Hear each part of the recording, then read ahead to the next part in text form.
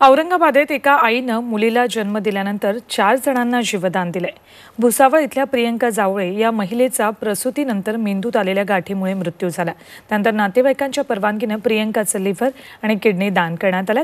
गरजू रुग्ण न मिळाल्याने हृदय मात्र दान देता आलं नाही। औरंगाबादच्या माणिक रुग्णालयात आज एका आईनं 4 जणांचा जीव वाचवलाय।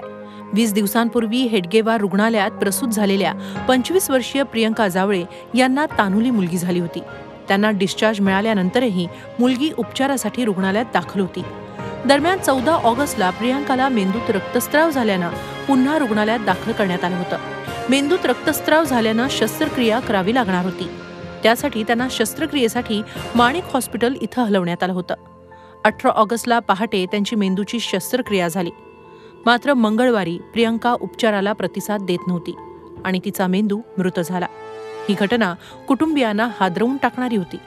मात्र याही परिस्थितीत कुटुंबियांनी स्वतःला सावरून अवयव दान करण्याचा निर्णय घेतला। डॉक्टरांनी सांगितलं की तुम्ही दान करणार आहे का?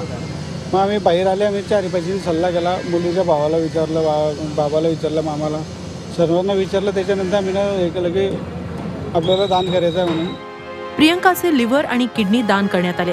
वाहतूक पोलिसांच्या मदतीनं नागपूरच्या न्यू वेरा रुग्णालयाला लिव्हर पाठवण्यात आलं, तर किडनी औरंगाबादच्या बजाज रुग्णालय आणि सिग्मा रुग्णालयात रुग्णांना देण्यात आलंय।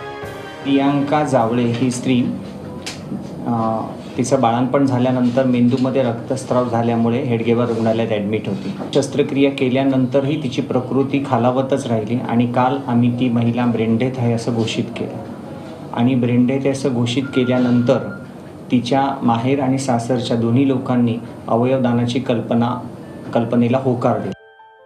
हृदयदान केल्यावर त्याला गरजूपर्यंत पोहोचवण्यासाठी एअर ॲम्ब्युलन्सची आवश्यकता असते। मात्र सरकार या बाबींकडे लक्ष देत नसल्यानं अनेक वेळा हृदयदान केलं तरी ते गरजू रुग्णांपर्यंत पोहोचू शकत नाही।